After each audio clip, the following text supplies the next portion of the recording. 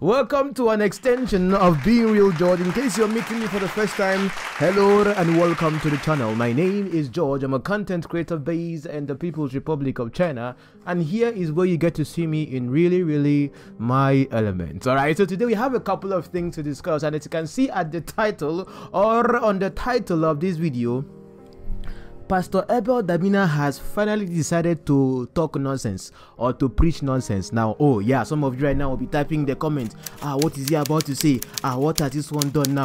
Why is this guy always speaking on pastors? What does George have? What problem does George have with church? One, relax. Some of you should be calming down. You should be calming down. We have a lot of things to discuss today. So before we get right into it, make sure you click on the like button if you like anything you get to see here. Be sure to subscribe in case you like to see more of me again, and I'll be back after the intro.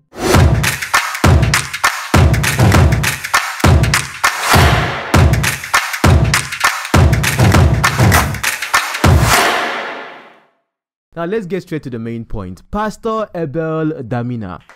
If you don't know this pastor, number one, either you're not a Christian, or number two, you don't know what is happening in Nigeria at all. My dear wonderful people. Oh, I know I have some Ghanaian brothers right here. It is saying, dang. brother, relax. Brother, relax. We are getting to the point right now. So you get what you are saying now, what you are saying. Now, this man here, Pastor Abel Damina, has decided to tell us how he has been preaching nonsense. Now, I want you people to hear me yourself, because the way we see now, Christianity right now in Nigeria, in fact, in Africa itself, most of you are in bondage. I will tell you that to your face.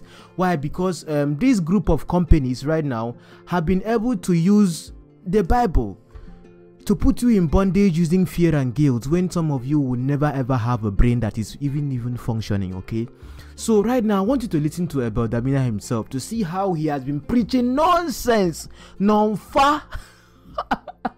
And then I'll come back with a couple of comments.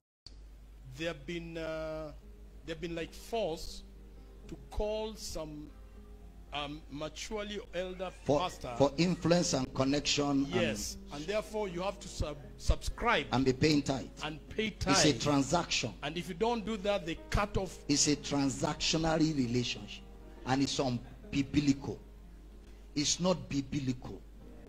Yeah, that's what I want to I say. know what you're talking about. Yes. It's in Nigeria big time. It's this mentality. I used to be there. I know everything. See, that's why they don't like me, because I know everything they know, and I know what they don't know. So they don't like me, because I can expose all the things they are doing, but they cannot reveal what I know. That's the problem. Because in Nigeria, we have a forum where all fathers gather, and I'm a member. And that forum, you can't join until you are invited. There are just about 120 of us. The whole of Nigeria. I'm a member of that forum. And when I started preaching the message of Christ, I was invited by the fathers. Whoever you know is a father in the forefront in the Nigerian ministry, they're all there. And I'm among them. So when I started preaching this message, and it was going all over Nigeria, they became agitated. So they summoned me. They summoned me, they wrote me later that I should come and explain this nonsense I'm preaching. And their intent was that they wanted to label me nationally a heretic. So I prayed, and I prepared a 440-page defense of what I preach. The coordinator of the forum is very close to me, okay, because he too preaches the grace message. If you know Bishop Mike Okonkwo, okay, it's close to me. So Bishop Mike called me and said, Abel, how are you preparing to face these guys? I said, don't worry, sir. It's not an issue at all. There are more serious issues than that. So he said, so what are you going to do? He said, how many hours will you need? I said, 2-3 hours will be fine. Then I said to him, I've prepared a 440-page paper. He said, no, Abel, they will sleep. It's too big.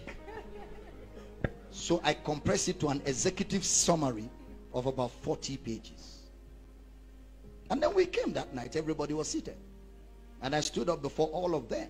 I mean, whoever is who, from Pastor Adeboye down, they were all there.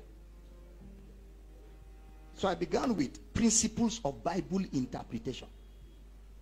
Then I went into the concept of grace from Genesis. I traveled down to the epistles. When I finished, I said, this is what I go around the world preaching. Any questions? Any questions? So one of the fathers stood up. Dr. Damina, very elderly man, maybe 70. Supposing a man is committing fornication and is born again and the trumpet sounds, will he go to heaven? So all of them said, answer, answer, answer. They thought that was a serious question. So I stood up and I said to them, in Bible teaching there are no yeses or no's. There is explanation. So let's go through scriptures. I began to throw the scriptures one by one and one by one and one. When I finished, I said, that's the position of scriptures. I rest my case. And the man said, no, I need a yes or no.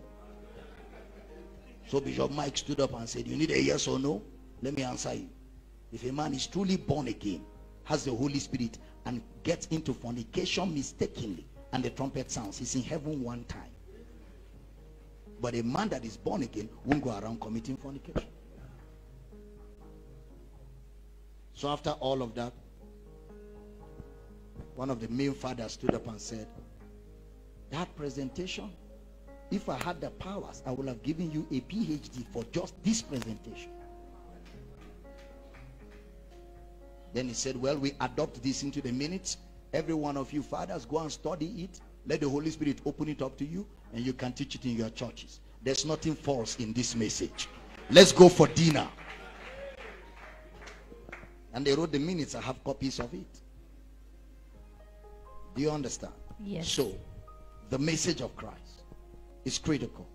And it will attract all those kind of things. But you must be able to stand your grounds. And then in the Nigerian church, what young preachers do is, if they see that you have influence, you have crowd, you have national acceptance, they now see you as a father. That's carnal. That's totally carnal. And that is why when you get to those fathers, they will now equate you by the weight of your tithe.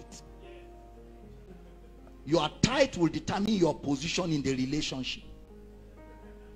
Those who bring big tithe are the ones that will sit close and will relate close. If your tithe is small, you are at the bottom of the line. It's foolish. Real fatherhood is doctrine. Doctrine.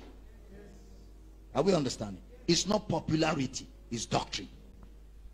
And some young ministers think when you come under a senior minister, you can climb his shoulders to fly. You don't need anybody's shoulders to fly. If you preach Christ well, Christ will open the world for you.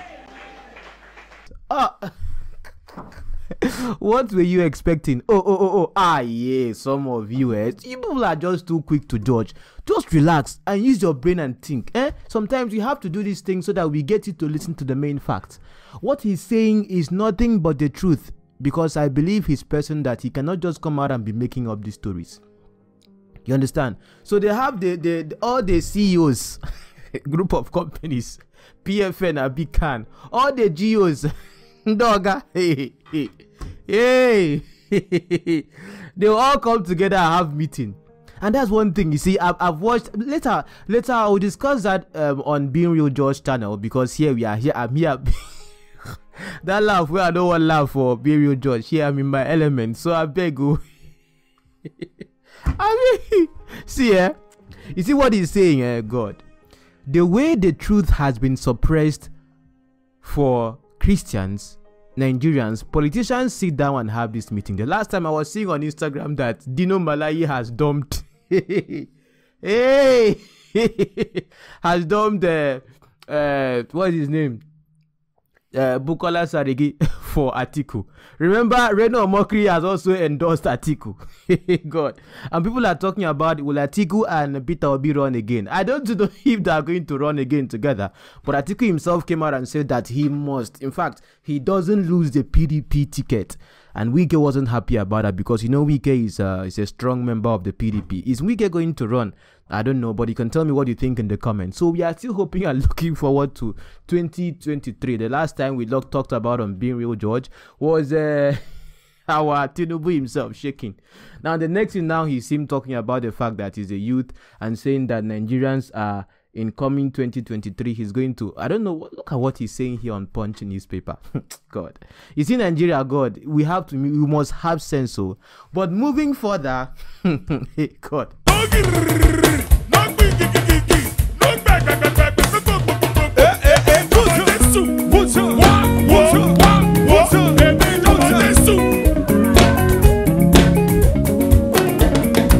Onídúró mi, ẹ ṣeun púpọ̀.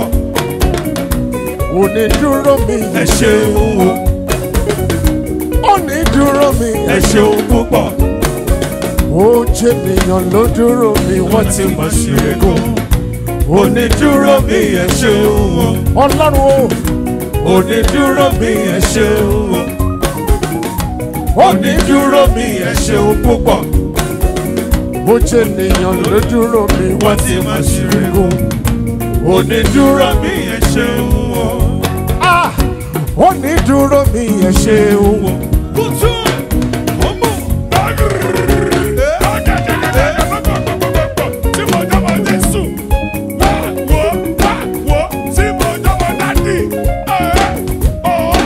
Onídúró mi, ẹ ṣeun púpọ̀. Ó jẹ́ ènìyàn ló dúró mi, wọ́n ti mọ̀ sí ẹ̀kọ́. Onídúró mi, ẹ ṣeun.